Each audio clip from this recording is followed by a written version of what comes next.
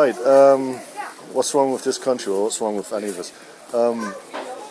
In Greece last year, they were complaining, they were protesting in the streets saying, "We are not the Irish." And the French were protesting in the streets en masse, hundreds of thousands of them. We don't really do that in this country. I think it's in our national DNA that we're kind of coward, we're wild, but we don't assert ourselves. It's 800 years of colonial oppression and the bad influences of the church. You have this sense of as the Jewish expression, to keep stum, keep your head down, don't say anything. We need to be more assertive. We need to harness that wildness that's in the Irish in a proactive way. I think also we need to be more accountable. No one in this country ever resigns over anything. Whatever anyone says about the British, they tend to resign or they're forced out. Labour Party MP is going to prison this week for expenses, filling his expense. That doesn't happen here.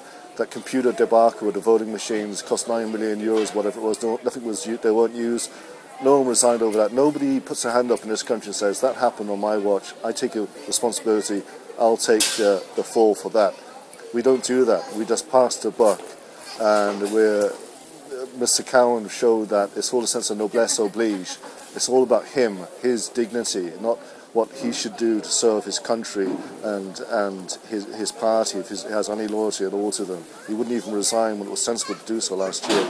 So we need to take responsibility, be more assertive, and tell it like it is. I mean, there were protests in Galway, but here's the problem. I didn't even go to that protest myself, so I'm part of the problem. So look who's talking, but at least I'm being accountable to myself.